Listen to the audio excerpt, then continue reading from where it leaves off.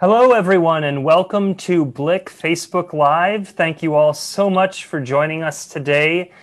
Today, we have a very special guest artist. Zhenya Gershman is joining us today from the sunny state of California. Zhenya is an internationally renowned painter of the human condition. Her primary focus is portraiture and the human form, with elements of expressionism and mysticism woven in. She was born in Moscow and had her first solo exhibition at age 14 in her home country, and then came to the United States and attended the Art Center College of Design, earning her MFA there. Since then, she's had widespread recognition in large exhibitions throughout the U.S., including Art Chicago, and also created portraits of some of the 20th century's most influential musical artists, including Bruce Springsteen and Bob Dylan for the MusiCares Grammy Foundation. Zhenya is multi-talented in that she is also an educator, having founded her own art center, the Z Art Academy, where she teaches artists of all ages how to build their painting skill with work from live models, portfolio reviews, exhibitions, and more. She holds recognition as an art historian as well, and has a discovery under her belt of a previously unknown Rembrandt self-portrait in his painting, Danae, her account of which was published by Arion at Boston University. Recently, one of her newest accomplishments is that she's an adjudicator for the City Panel Grants in Los Angeles. Today, she's going to be taking us through how to paint darker skin tones using Rembrandt oil paints. So let me welcome you all to this Facebook Live event, and we're excited to have her. Take it away, Zhenya. Thank you so much. It's such an honor to be here. And there is a first for everything. This was the first time I was ever introduced by an invisible person. So that was it felt very special. And having said that, there is a whole invisible team of BLICK who are amazing at putting these events. So I just want to quickly shout out to Ashley, Todd, Rachel, Tessa, and Ryan, and so many more who are making these events possible. They're all invisible sitting back there, making sure that you have the best experience. So I want to just thank them from the bottom of my heart. And I'm going to start by sharing a little PowerPoint. Very quickly, I'm going to introduce you to a little bit about who I am and my work, so you can feel a little bit more connected to me. And then we're going to go into the demo. We're going to get dirty today. All right, let me just make sure that the PowerPoint is starting. So slideshow from the beginning. All right, here we go. So I wanted to welcome you to my studio. You are in California, in sunny California, and this place is very special to me. I believe that the studio should not only be a place for making art, but it should be a place for making connections, contacts, creativity with your environment, with your friends, with your colleagues, with the community. So I just wanted to show you that it could look very pristine with my painting showing almost like an exhibition, but very quickly it transforms into an art making place where my academy meets. Currently we meet on Zoom, but when we're allowed back in, we make it really messy together and we have live models. But also it's a place for exhibitions where I feature students' work, because I really believe in promoting younger artists, artists who haven't been practicing a long time, and making them feeling more confident. This is one of my goals today, is to make you more confident about your own art journey. I also even host concerts, music, where we look at art and how it looks differently with the sound. And every night, or I wish it was every night, but once in a while, it ends with a tango party. So if you are in Los Angeles, make sure to look me up, because we do tango. So welcome to looking at my work together. These are the latest pieces. And actually, I was really excited when this is my second time doing a live event for BLICK. And they have come back to me and asked if I could actually show some of my little secrets of how to paint darker skin. And I jumped up at this opportunity because this is actually really at the bottom of my heart, something that's exciting for me. And I want to share where we fail with the boundaries of language, we succeed with unlimited potential of paint. And this is, I'm sure that might be a question. Why do I paint? Why do I love oil painting? And that is the capacity capacity that the oil paint, and I love using Rembrandt oil paint, Rembrandt brand, the capacity that it has for crossing our stereotypes. So in our language, in English, we would call black and white skin, and there already lies a lie, because when we come to oil paint, we do not use almost ever black or white colors. We actually use every other possible color to render light and shadow. So here is a very recent painting of mine, and I just want to say that it's always done from a model. In this case, the model could not come to my studio.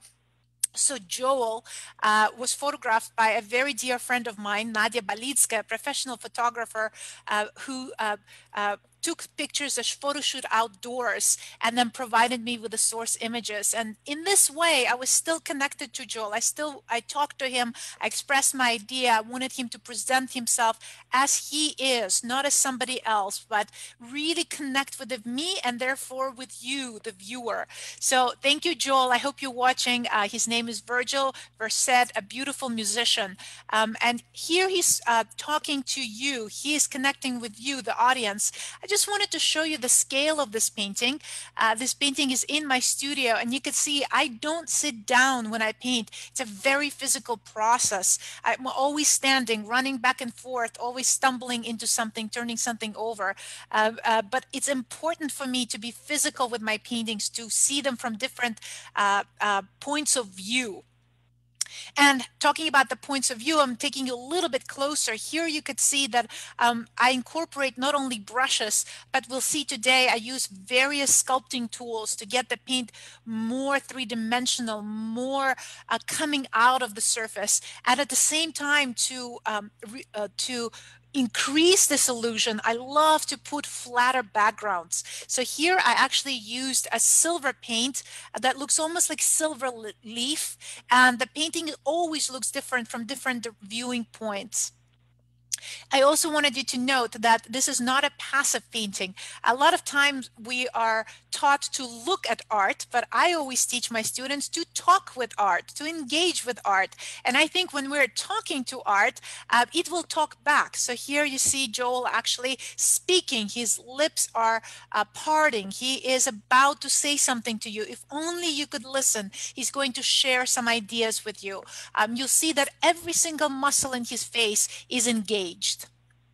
I hope you see that. And the pendant to this piece is also, the title is Respiro, Respiro 1 and the Respiro 2. Respiro means breath. And it's a poetic and interesting title that can have multiple interpretations. And this is a portrait of a model that I really love. Her name is Cassie Hamilton. I hope Cassie is watching as well. She's come many times to my studio. She's an actress, phenomenal woman. And what I'm trying to do here, again, there's a flat background that is actually done with red gesso. And I'm going to talk about gessos and preparing the canvases a lot today. You'll actually see some of my secrets that I'm hoping to share with you. So here, instead of the silver paint, we have that red gesso, which is kind of flat. The paint itself, the oil paint, looks dimensional. And you'll notice that she's unfinished, and she's unfinished on purpose. I truly believe that every viewer should be an active painter. So even if they're not painter by calling, they could be a painter as a viewer. They can complete the painting with the artist. It requires work on both of our parts.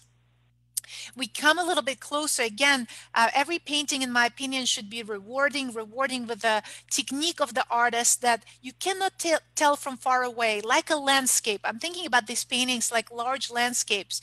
If you're far away, you see the hills and the atmosphere, but when you get a little bit closer and closer, you'll actually see the earth. You'll see the texture of the grass. You'll smell the what's coming to you from the flowers. So the painting should reveal itself, and you should be able to get an inch away and still find something new.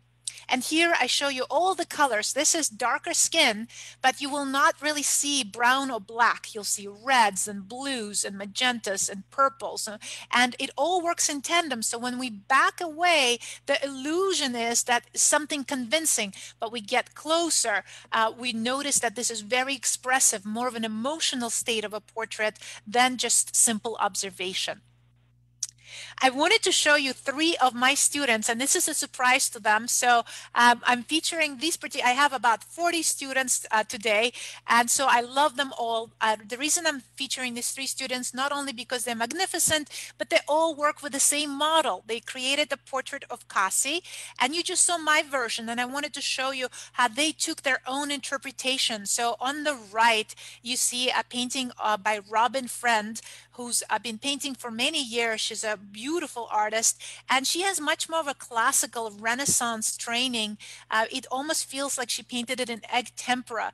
You'll notice she added the jewelry. I couldn't paint jewelry like she does. Incredible detail, beautiful work. In the middle, we have Nadia Balitska, who's a photographer I mentioned to you earlier, and she's newer to painting, but really has this great vision. You could see the rendition from light to dark, a kind of the point of view that almost only a photographer can see or is used to. And on the left, I'm very proud of Margaret Sachs, because this was one of her first oil portraits, and she was able to hang in and learn by Zoom, and it's quite expressive and modern. And I just wanted to show you the range and the engagement with Cassie from not just myself, but also from my students. I jump here from my own times and my own students to my master teachers, and my master teachers going back in time, because that's what art can do. We can time travel. And we look at Andrea Mantegna, and I start here.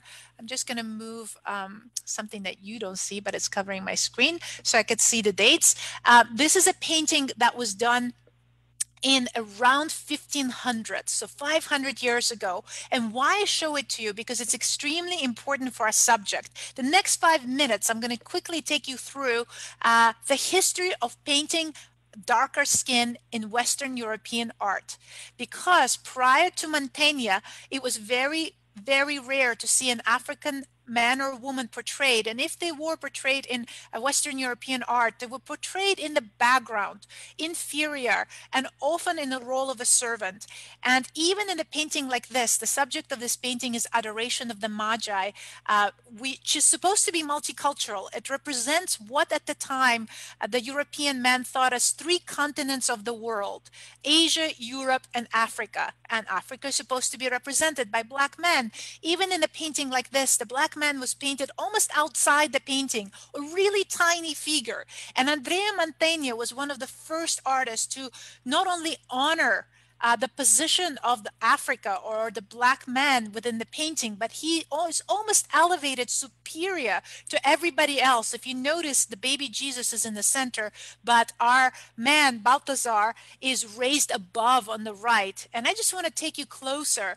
At the time, this is 1500s, most artists preferred pure colors. So in order to paint his skin, he's not really using brown or black, but a combination of primary colors that are mixed in order to appear darker.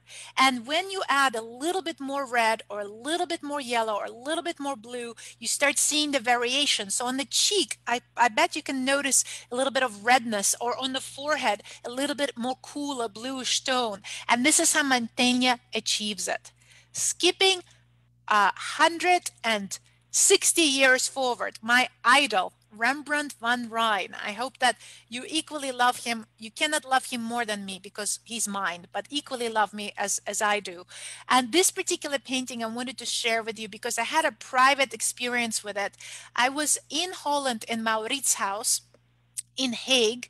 And this is a museum where the girl with the pearl earring hangs, the very famous Vermeer painting, after which a movie was done, a book was done. It's so famous, it's considered like a Dutch Mona Lisa. In the same museum, there's a collection of Rembrandt paintings. And I was passing down the hallway and I saw this. And this painting is actually much brighter in reproduction than it is in real life. It's a very somber painting. And it stopped me in my tracks. When you look a little bit closer, there is such intimacy, there is such warmth, there's such connection and simplicity. It's simply one of the most gorgeous paintings I've ever seen Rembrandt do. And it is considered one of the first painting in the Dutch tradition when an African man is given a primary role. So even in Mantegna, we had other characters, but here he is, or these two men, or perhaps there's one man from two different positions. It's not really clear. But this is the subject, the main subject of this painting. When we get a little bit closer, we notice how loosely it's painted and how very few highlights there are here. And even it will appear if you stand in front of it, and I hope you all traveled to see it at one point, you'll find it almost unfinished. And remember that unfinished quality that we talked about that I love in my work. So Rembrandt did sign it proudly. It's towards the end of his life, this painting is made. So he considered this kind of unfinished finished style as something that he wanted to leave to the viewer up to their imagination. I wanted to actually feature the paint that made Rembrandt's painting possible. And this is really funny because this is the color, burnt umber, that made Rembrandt's work the way that it is now, glowing with that warm, beautiful golden light. But the company has chosen Rembrandt's name to name it. So even though that's the paint that helped Rembrandt, Rembrandt helps the paint. Here's his name, the Rembrandt oil paint. I happen to be a Rembrandt ambassador. I absolutely fall in love with this paint, and it's a wonderful marriage. I'm proud to promote it. I use it, and all of my students use it with great pleasure. The reason that we love it is because the moment it comes out of the tube, it has a perfect consistency, so delicious that you can't wait to paint with it. And I hope that you'll see what I mean in just a moment. So why burnt umber? Burnt umber is actually one of the oldest paints there is. It's basically an earth pigment. And even thousands of years ago in the Stone Age, we find it in the cave paintings. So this is really something, there's something really primary to it, but it has a kind of potential to go from light to dark that other brown pigments don't. It could become really transparent and light or really dense and dark. And from that, we have paintings really like Vermeer or Rembrandt. And if you look at this incredible Vermeer on the left, and forget about the milkmaid and just look at the wall behind her and notice that glowing light, that famous glowing light that's coming and streaming into the painting from the warm grays that actually has some of the burnt umber in them to the almost golden ones on the right side. This is what this paint is able to achieve. At the same time, if you look on the Rembrandt on the right, you could see again the amber glow and the darkness that it's able to achieve. The range is really incredible. And I'm very happy to share that BLICK is doing a great promotion. So starting today, you can actually, if you buy one tube, you get one for free. Buy one, get one free. So BOGO promotion. All you have to do is check it out from the cart and it'll automatically happen. So a little tiny self-promotion, since I'm showing you Vermeer and my collaboration with Rembrandt Paint, which is the company that produces it is called Royal Talents.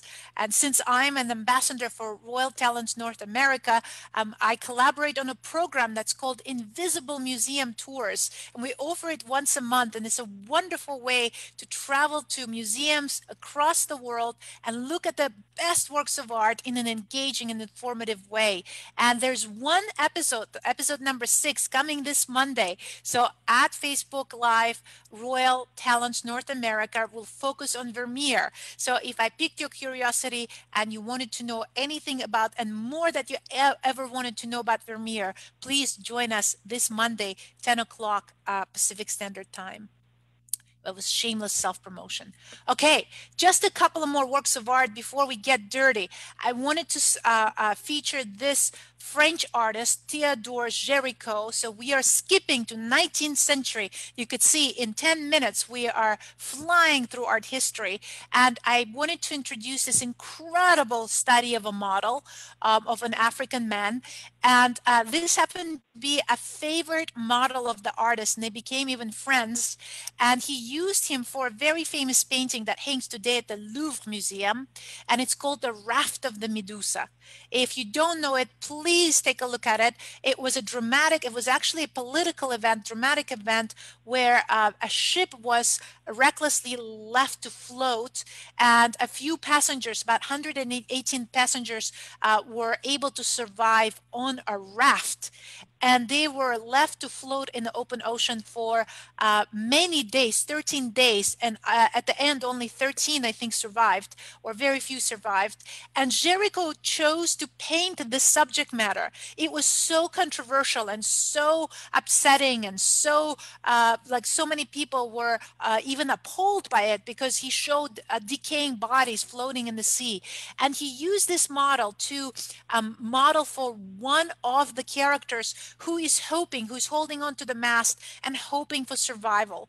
And so it's such a poignant portrait. It almost speaks to us today, while we are in isolation during an international crisis of COVID, and we're looking for hope. We understand that there is death surrounding us, and we're hoping that our raft will catch its destination and will be rescued. I find it really moving. And in this painting, you'll notice that rather than just using the whites for the highlights, he's actually using turquoise blue. And I'm going to be featuring turquoise blue and how it functions together with terra verde, a beautiful green color, in the highlights, in the darker skin. So right away, I wanted to attract your attention to this. Of course, burnt umber, you could already notice mixed into the blue and the greens, making this painting having a more deeper glow to it. And finally, I wanted to feature a contemporary artist. This is done by an artist who lives in London. And she's from, let's see, her heritage is from Ghana, and actually a female artist. I'm really proud to share Lynette with you. Tate Modern hosted her exhibition and considered Lynette one of the most important living artists today. And I just love what she does with the darker skin. First of all, her quote, she says, "I do not use black pigment. It completely deadens things. I use a mixture of brown and blue instead." And she's saying this, and this is true, but in this painting, she introduces something else. She's using not just brown and blue, but she's using yellow, predominantly lemon yellow or bright yellow, to function as the highlight. And if you notice, the painting is called citrine, which is a yellow topaz, and it comes from the word lemon, citron in French. And I'm sure she called it, I'm guessing that she called it because of the use of yellow in this painting. So I just wanted to share with you the possibilities of color through this history from then to now, and as artists are practicing, and hoping to inspire you to experiment and invent new ways of painting darker skin. So I end my little PowerPoint with my Z Art Academy, where I train all ages and all styles, and I hope you check it out, because also all of the materials that I'm mentioning today, there's going to be a link in the chat for the streaming today, and you can click there and you'll be able to order anything that I mentioned that spoke to you and you found useful. So I really encourage you to use this resource. So I'm going to stop here for a moment and see if we have any questions, and we're going to go to a demo in a moment. I will just mention for the viewers here that we have so many people from across the country and the world joining us today. Hello to Carolyn from Georgia. Hello to Patty. Hello to Wayne from Grand Rapids. We have people from the Netherlands. We have people from Costa Rica. Deb from Vermont. So people from all over the country. Don't hesitate to let us know where you're watching from. We're thrilled to have you with us today. Thank you, Todd, for that. And there's, of course, my daughter from upstairs, too. I wish I could hear everybody laugh. I'm going to have to laugh to my own jokes.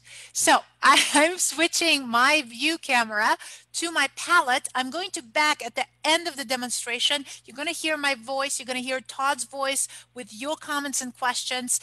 You're going to see my demonstrations, my live demonstrations, my palette, but I will disappear for a moment and I'll be back towards the end. Let's do this. So welcome to my palette. I'm just going to focus very quickly. Here we go. Have to learn how to use all this technology in the last few months.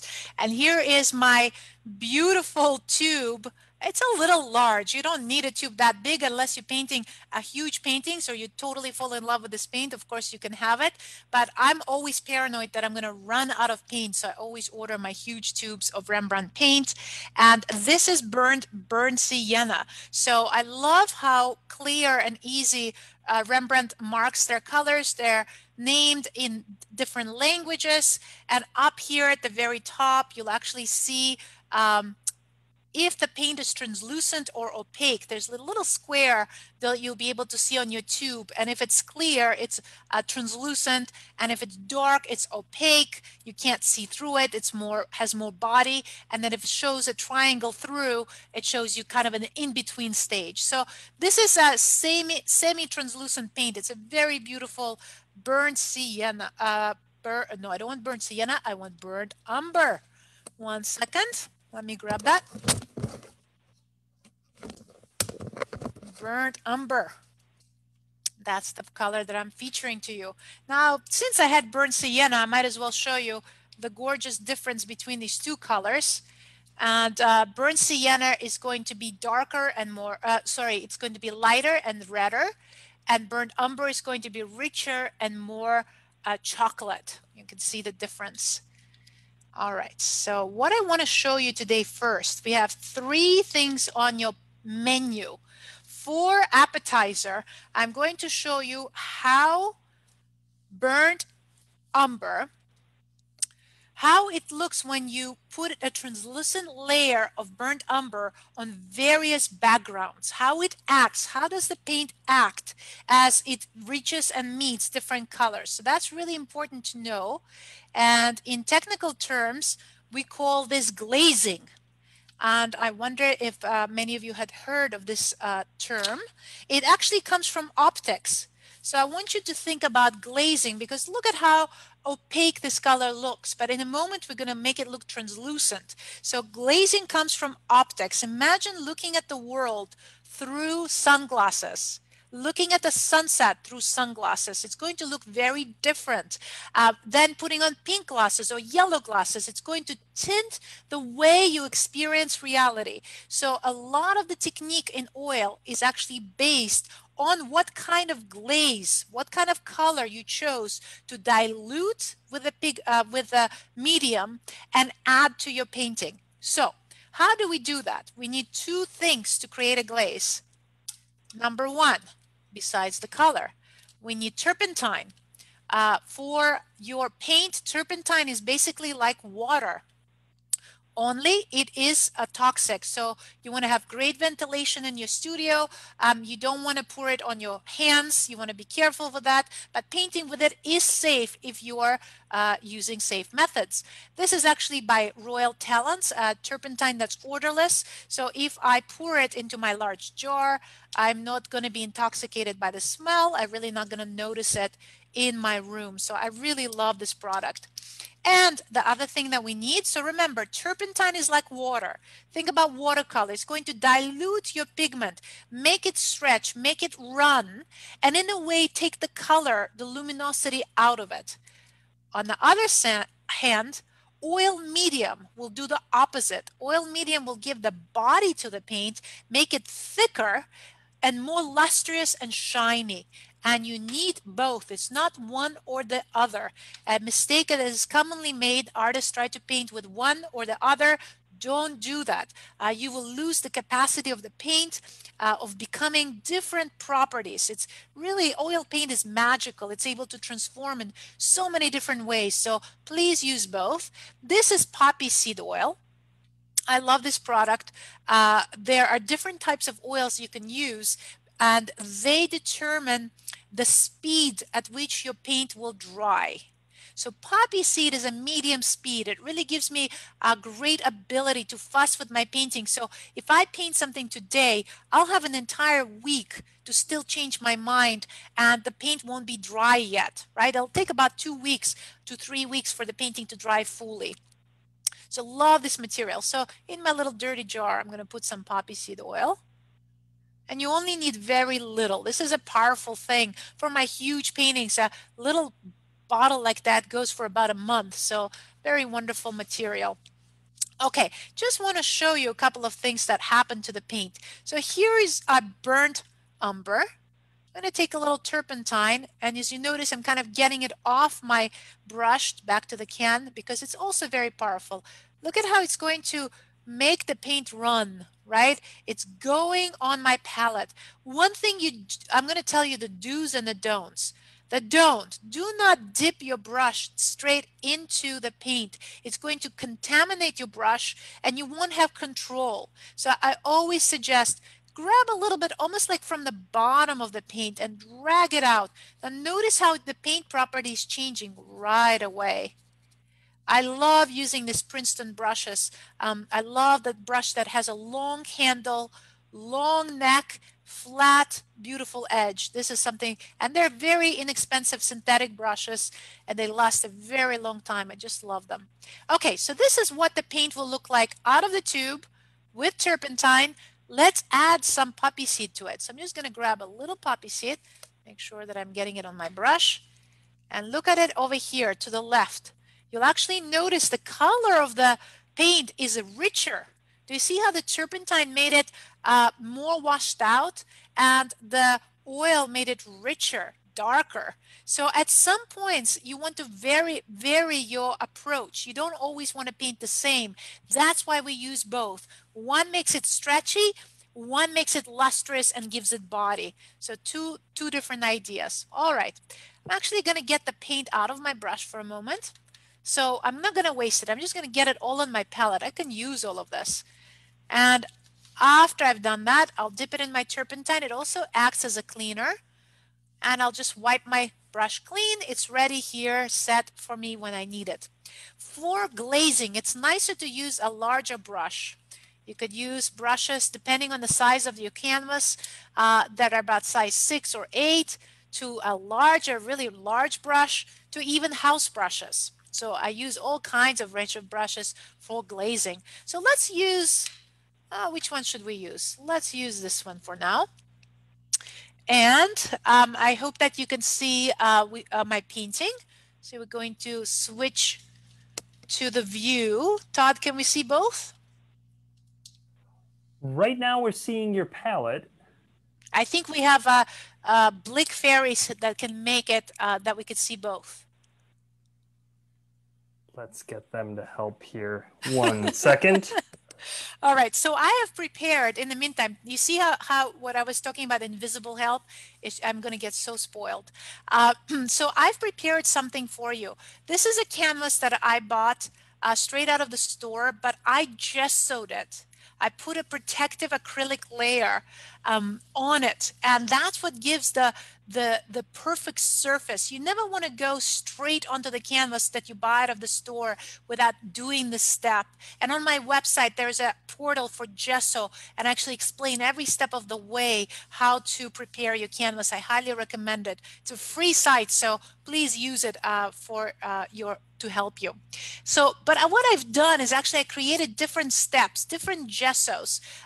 Depending on the color of your gesso, the outlook of your painting will change. So you could be starting the painting from red canvas, or you could be starting your painting from black canvas, and that will dramatically change the mood and the look and the psychological impact of your portrait. So here I made a little almost like a school 101 demonstration, but I really want to show it to you. By the way, the gessos that I love, they come in these little bags. And this is a Holbein product, and they come in multiple colors. They're already pre-mixed to just go straight and a beautiful surface. You don't have to Hi, Zhenya. I'm going to break in here real fast. We're just having a little bit of trouble switching over to that painting view for a second. So if you want to show the customers the product, switch it over to the palette view and put it right under there for the customer. Okay, and so just so that you know, the painting view is my, yeah, there you go. It just jumped, right? There we go. It just switched over for us. Thank you. Yeah, that was my camera actually, where my face used to be. Okay. Thank you for doing that. So I'm going to remember that on my palette, and you can still see me grabbing the paint off my palette on a smaller view. I'm going to dip my brush into turpentine, get that turpentine off, even blot it a little bit, get the poppy seed, get the paint on my brush, work it into my palette, and now I'm going to start at the very top just to show you. So if I put burnt umber onto the white, look what happens. Look at how it shines through. This is like a beige color that I created. Look at how that looks on that. Then we have actually oil underpainting with burnt umber underpainted. Look at orange. Look at how the burnt umber looks at orange. You see how translucent it is? Now you'll see what the glaze really means. It means that the other colors are coming straight through it, and it's actually changing our perception of that color. Look at how the blue is becoming slightly green by mixing with the glaze of burnt umber. And now we're going to this gray, and even on black, even if I raise a little bit, you'll see, even when I go in black, you'll be able to see burnt umber affecting it. Look at this beautiful transition. Now, what you can do with glaze is I can take a large brush and I can go right over it and kind of even it out, make it translucent, and look how I'm going to make it disappear. You're not going to see that stripe anymore. I'm going to work in that area. But still, this does not look the same as that. This looks naked compared to that deep glow. Remember how we talked about Vermeer's wall? Look at that white. This is that glow of Vermeer's wall diluting the light. Or this is that dark of Rembrandt, if I turn it upside down so you could see. The glow of Rembrandt in the dark. All done with the burnt umber. What a beautiful color. Look at this. Look at how dull this looks compared to a glazed surface. Now, Renaissance artists did not stop there. They would let their glaze dry, and they would come back multiple times with various glazes. Titian, who was one of the greatest Renaissance painters along with Leonardo, a Venetian artist, was known to glaze some of his paintings 30 coats. And that's when you stand in front of his artwork. So if you stand in front of Mona Lisa, you'll notice that glow, and also the edges become imperceptible. How did they do it? They did it by glazing. So in order to show you how the glaze actually looks on a painting, this is not a portrait I did for myself. This is a portrait I did as part of my Zoom teaching technique, where I was teaching, remember Margaret's painting? I was featuring my student. I was doing this for her so she could follow along, even though she was not next to me. So I'm going to glaze it. This is a portrait of Cassie. This is a photograph here as a reference, and I'm going to glaze it to show you how the colors will change. So I hope you're excited about that. Todd, if we have any comments or questions, I'm happy to hear them. Yes, we do. Let's go ahead and take a look here. Mary would like to know if you're using an acrylic primer on your canvas. Correct. So Mary, thank you for asking.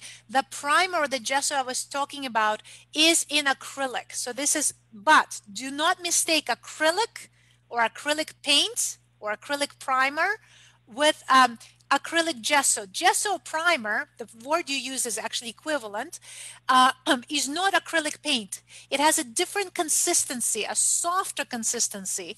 So if I used acrylic paint, it would look plasticky and sticky, and oil paint does not like to go over it. It will separate and look kind of ugly. It doesn't like to adhere to it. While acrylic gesso or acrylic primer has the right chalky consistency that's so delicious that when you begin painting with oil on top, it just sinks. So that was a very important question. All right, so I'm loading my brush. Can you see me kind of loading in that little screen with the burnt umber again? And I'm going to go over, let's go over this left side. No, this is light, so let's not do that here. Let's put a darker shadow with our glaze, so it would make sense. Let's start with the hair. Do you see the difference right away? This is translucent paint. Look at that on that side. And then through the eye, and even touching the eye. And then through the cheekbone, following the anatomy. And then down this way into the jaw. Let's hit a little bit around the mouth and to the side of the nose and into the eye a little bit on the left side. And then immediately into the neck. Do you see I can't mess up my painting because the layer underneath is totally dry. And so when you do your glazes, you want to usually do it on dry painting that's dry underneath, that you've underpainted. Take a look what happens when I glaze the red part. Look how gorgeous that's going to look. I hope you agree with me that look how translucent, how light it is, but how lively it becomes. It's almost like magic. Whenever I show it to my students, I feel like I'm a magician, only I'm revealing my secret to you.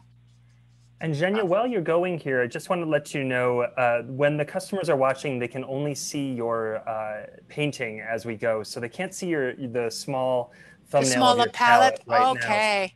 We also do have another question from a viewer. Bruce would like to know the significant difference with using poppy seed oil. Okay. Yes, it is Bruce, thank you. It is a significant difference. Do you see how my painting is changing? Todd, since I can't hear all the oohs and ahs, you're going to have to ooh and ah for me. I think we're all mentally doing it for sure. Okay. It's so funny in isolation. I have to like clap myself, right? Okay. So, Bruce, I believe asked, there is a significant difference for me between poppy seed oil, walnut oil, and linseed oil. These are predominant three oils that are usually used in oil painting.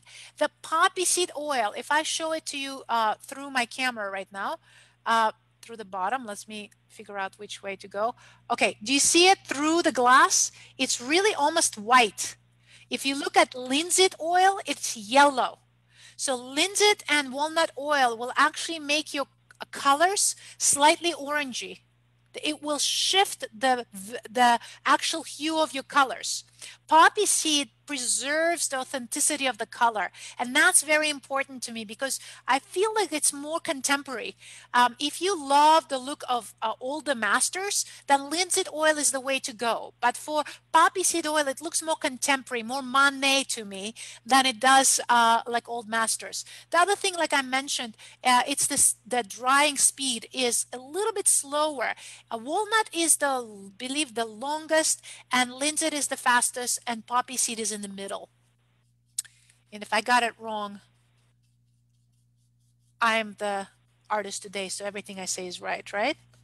I apologize. Absolutely, and you should see the comments. We have so many customers oohing and eyeing right now for you. Oh, that's good. That's good. So notice how I worked it in. Now, I've been doing something. I've been just basically taking my brush and working in my glaze. So if you look at it, it's really uniform. You don't notice that veil of color. I worked it in so it looks seamless. Now watch, I can even go over the eye. Watch, let me mess it up. Let me make a mistake because I actually think that will teach you even more than making it perfect. Let me cover that eye and make it really dark. You see, it's still glazed through, but that's too much. All I have to do is clean my brush with turpentine, dry it out a little bit, and go over and remove some of that glaze. I can even use a little bit of my rag here. And look, I'm restoring the original, but a deeper glow. Look how beautiful that looks. That's really different, right? I prefer this so much more to what it was a few seconds ago. So you can really play with glazes. This red still looks red. It didn't look like a different color, but it's deeper. It's more emotional. The edges are softer. So that's really my demonstration of burnt umber and what glazes can do. And no, there's no reason why you can't work in a little bit of blue into your glaze, a little bit of red into your glaze by adding drops of other colors and varying it. I just wanted to show you the simplicity of one color, but of course you can create variations. Now, if I don't have any more questions on this stage, I'm going to go to the next level of our demonstration today. Yep, go right ahead, Zhenya. All We're watching right. the comments here. All right. So take that. Let's leave it there. I'm just going to put it on top. So these are a few canvases that I prepared. And they all have different colored gessos. So this is actually a raw sienna. This is orange. I hope you're taking notes because I'm going to ask you right now, our audience, this is black and this is red. which one you prefer that I create my demonstration. In a moment, I'm going to create how to begin a portrait in oil, how to actually to go about from nothing to a portrait. And you have a choice between these four colors. And I've instructed Todd to really look for your comments. So speak out or forever hold your peace. Which one of these four colors would you Yep, like to everyone, see? let us know in the comments what you'd like to see her paint on. All right. In the meantime, and if you don't choose, I'll choose for you. But how much fun if you get your a la carte, if you actually ask the artist, right? And I love to be able to adjust. So what I'm going to be doing while I'm waiting for that answer, I'm not going to, I only have about 20 minutes left of our time together. And what I want to show you, not to how to complete the painting, because in a way, this was the stage of how you would complete it. But I want to show you how to start, how to begin, how to develop. And I'm going to sketch out directly in paint on a prepared color gesso, and then just take one area. I think I'm going to take the mouth today and really develop that forward. So I wonder if the public has spoken. Yep, I would say this isn't scientific, of course, Zhenya, but we're seeing a lot of orange and red. So let's go ahead and let you decide between those two, and we'll go from there. And I swear I did not tip Todd to choose that because this is my favorite. So you think that he was planted, but he's honest. All right, absolutely my favorite. You'll see a lot of red in my work. I just adore it. So we're going to start by painting directly with, and actually with burnt umber. We're going to lay out the painting. And we just, with oil paint, if you thin it down and load it the way I taught you at the end of the brush, you can actually draw quite precise, almost like you don't need charcoal. You don't need chalk to start or pencil. You can draw with paint. And this is one of the misconceptions in art. Uh, I'm sure you heard about this. Learn how to draw before you learn how to paint. This is truly a misconception because when we paint, we draw. And when we draw, we paint. And if you take my class, you'll find out exactly what I mean because I say it very often. But this is very important that just because the material is liquid, you don't think that you're not painting. I'm going to raise this a little bit so you could see the bottom part. Okay, here we go. And what I'm trying to show is the position of the head. You notice I didn't go for the eyes. I just went straight for the large position and the tilt of the head. This is what's important to me. And you see how burnt umber looks almost red. You'd think that I'm using red paint, right? Remember, it's a translucent color, so it paints so beautifully. So I'm just sketching out where the head will be, what the proportions will be. I'm not marrying this painting. I always say you want to date your painting before you marry it, meaning that I'm not committing. This is all movable. Okay, let's find, and look, I haven't reloaded my brush. This is why I love Rembrandt paint. It just goes and goes and goes. You see, with that little bit of my brush. Love the quality, the pigment, the amount of pigment per binder is so strong that the paint is really luscious. This is really what you want in your oil paint. So I'm just kind of laying it out. It doesn't have to be precise. I just want to feel where she is in space. Again, we only have 15-20 minutes, so there's so much I can do. And you know what she would look like if it was finished by looking at my portraits that I demonstrated to you. All right, let's just get a little bit more paint, a little bit more burnt umber. Let's look at the potential of this paint. Now, remember, it would look totally different if we used orange, if we used blue, or if we used brown or black. So you're underpainting. How do you decide what color you want to use? It's an emotional aspect, right? It's that color that will glow through and it will determine the response of the viewer. So your underpainting determines the kind of the tonality, the almost like a music tone to how the viewers will perceive it. So this is always going to stay. What is the tonality of this painting? It's always going to be fiery, on the edge, in your face, warm, glowy, slightly disturbing. Red is really strong, right? So even though when I'll cover it, and you'll see, it'll still affect the way we read the paint. So I'm moving the chin a little higher, a little lower, just trying to find this. So I'm going to leave it this sketchy. And I wish you could see my palette. Maybe we could see my palette for a moment. Maybe the magicians could make it happen. I am going to switch a palette really quick.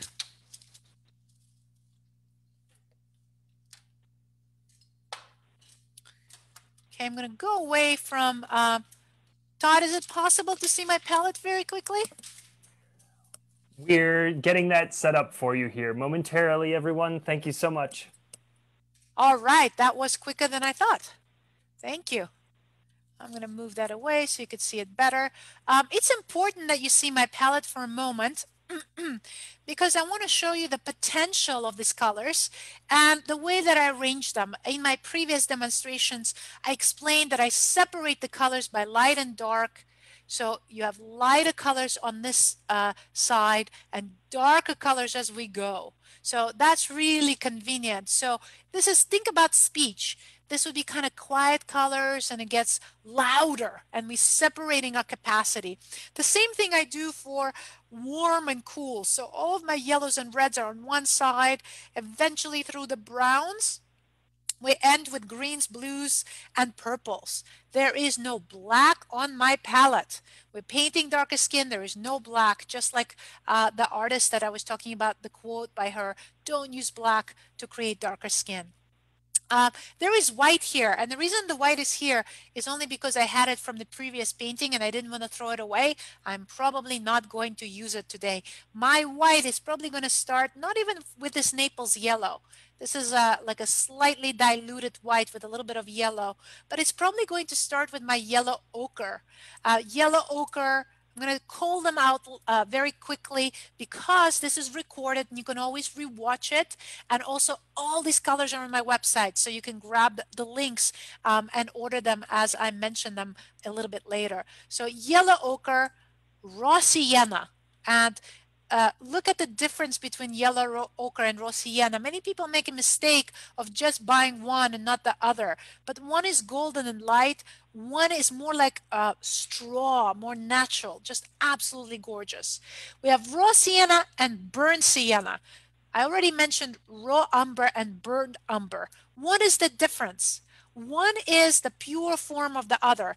Raw sienna is untouched. Burnt sienna is literally means that it's been altered by fire, by burning and darkening the same properties, turning them a little darker. So same with raw and burnt umber. Today I'm featuring burnt umber. Raw umber is the same paint, just haven't been treated with fire or heat. So here we have cadmium red. This is the same color of my underpainting. It's my favorite color, absolutely, for whether I'm going out to dance tango in my tango shoes or my painting, equally love it. This is permanent matter deep. Which is kind of like a magenta color, but really gorgeous. You can't live without it. I can't live without permanent matter deep. Then we have the raw umber, a little bit of raw umber. They look almost the same out of the tube, but you notice that when we dilute it, it'll be a lighter color and burnt umber is darker. And I actually have three browns here. The last one is Van Dyke brown, which is one of my favorite colors as well. And we quickly go to the cools, which is Terra Verde, or green earth, a color that I adore in Rembrandt paint, Terra Verde. There's nothing like it for both landscapes and portraits. I know that my fellow ambassadors and royal talent will support that this is an incredible color. Another color I can't live without is turquoise blue. Again, amazing for landscapes and portraits. We quickly go to ultramarine deep blue, which is almost my black. And then finally to the ultramarine violet, which is going to give a gorgeous tones to the painting. So I just wanted to show you, I'm going to be pooling these colors and mixing together. And before we switch to the other view, I'm actually going to show you how I do that. and then we'll go back to the painting. So I'm going to use my turpentine and use my poppy seed. And remember that I'm dipping into both. Always turpentine first because it's powerful and it'll wash away your poppy seed. Now I'm going to drop here and I'm going to pull out. Remember how I taught you to pull out your paint, right? And if it's not going, if it's dragging, that means you don't have enough material. So you go back to your turpentine and you go back to your poppy seed. So you don't have enough if it's not going beautifully. So that's just kind of yellowish here with yellow ochre, but I want some burnt umber into it. Now look at how I'm going to bring and pull like elastic, like a ribbon, bring my colors and mix them in the middle.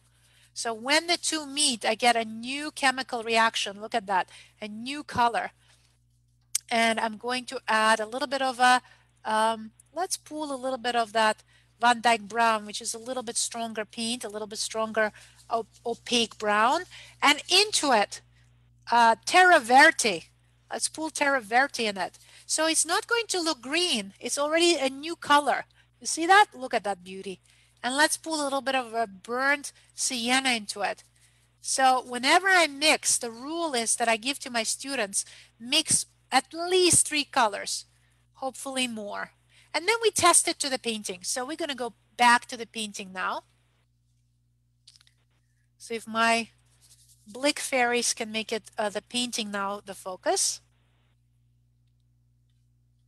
Meanwhile, I'm dabbing my brush. I'm making sure it's loaded correctly. I'm activating it with a little bit. Thank you so much, Ryan. Okay, so now I'm going to test it. So I'm painting the mouth, and you'll notice on the red, it looks too dark right now. So I'm just going to introduce a little bit of a Naples yellow into my paint, just very quickly, and adjust it. And that looks too white. I'm going to go back a little cadmium red, just going to nuance it until I get the right consistency. I'm not going to paint until I'm satisfied. Maybe a little bit of it, even of the ultramarine violet. Let's see what that does. And a little bit more of that permanent matte deep. Look what it takes to get the right color. And this is what I started with saying, black and white. My God, our language is so limited. Now that's why we have all the problems in the world. If everybody was a painter, we'd be so much kinder and understanding, right? So all of these colors. And on the other side, let's make it a little bit, let's use some red and yellow ochre for this side, for the light. Let's use more yellow ochre.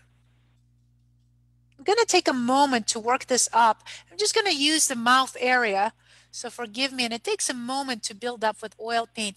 Notice that I'm working with little short strokes. I'm not blending too much. I'm allowing this area to grow kind of organic and naturally. And let's go into the lips. We're going to adjust everything multiple times and just make a little darker passage here. An upper lip is usually in a darker value because of the angle of the lip. It usually doesn't catch the light unless you lit it with a flashlight from below. And the bottom lip is going to catch a little bit more light. I'm painting very thinly. I'm letting that red kind of glow through. I don't need much paint in the underpainting layer.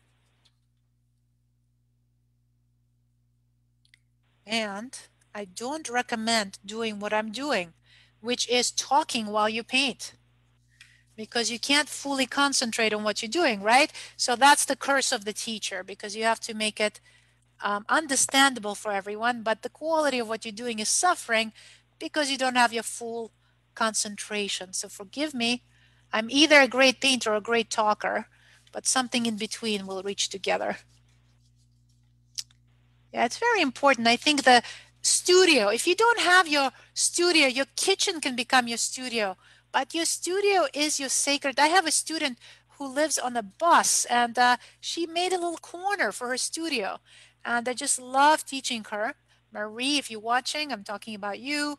And your studio is a sacred space, whether it's a size of the Louvre Museum or the corner of the bus. You want to have that kind of a quiet, meditative place where it's really sacred. I'm working with values in different colors. I hope you could see just how many colors that I'm introducing in this quick little demonstration.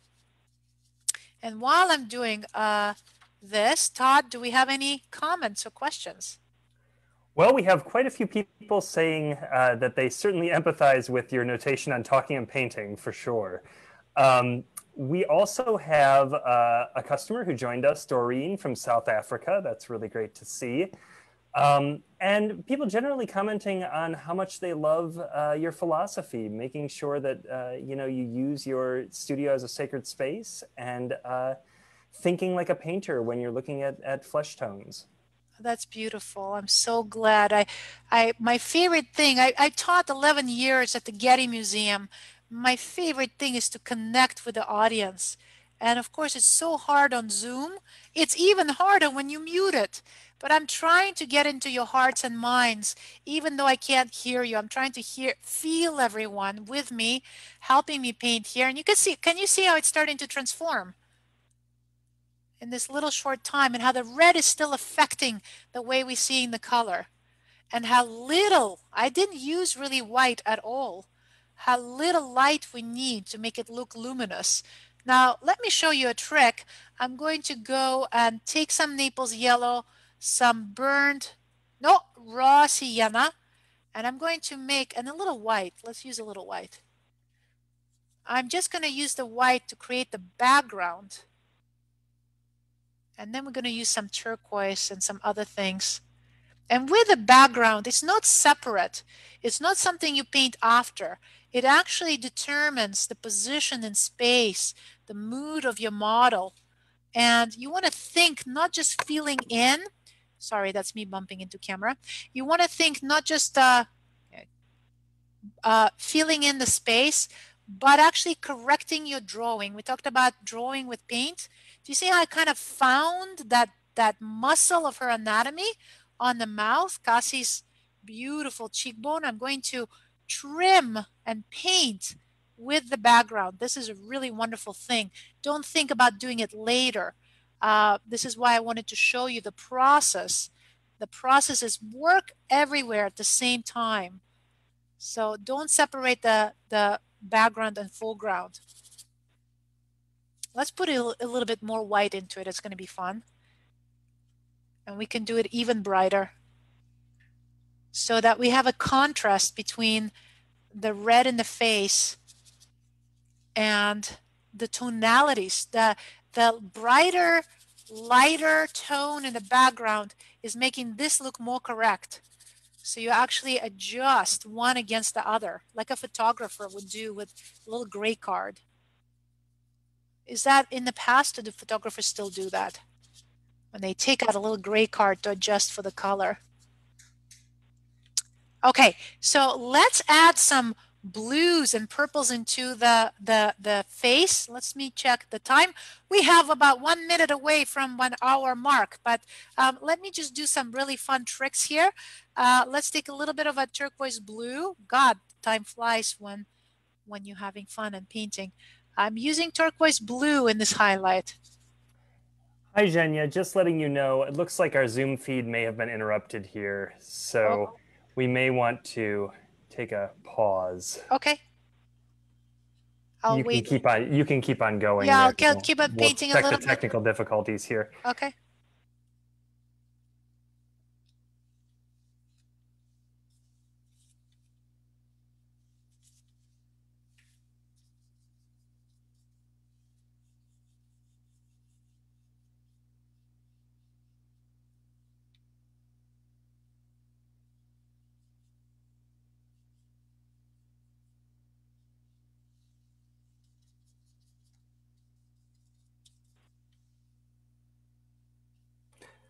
All right, Zhenya, it looks like we're back.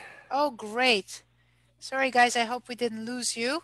I've been using a little bit of turquoise blue and a little bit of a terra verde, introducing blues and purples into the skin. Look how much more interesting it looks against the glowing red. And I'm just going to go in for just a few little touches in the mouth to create a little bit of a texture there. And then we're going to complete with some final thoughts and questions from you. So get ready. I'm going to say an official goodbye in just a moment, but I want to put a little bit of a finesse to that mouth, a little bit of a, all I can do, of course, in a short time, but still show you some fun things. I'm mixing cadmium red with a little bit of Naples yellow so I can work up some of these beautiful highlights and texture in her lip. And very quickly that's going to look juicy and like as if saliva, a little bit of wet saliva and three-dimensionality of the mouth, just with a little bit of highlight. And I'll add a little bit at the top here as well, where the skin is curving. Again, it would take me about 3 hours to really work up this portrait and make it beautiful. And as we switch back, you could see what time can do, right? It really makes a big difference. But I wanted to show you my process, let you into my studio and inspire you to try it on your own. Rather than showing you something perfect, I wanted to show you something in between and how you would go about it. So let's put one final touch and we'll wrap it up. All right, so I'm going to switch my camera. Make sure that I could see you. Okay, if we can make that primary.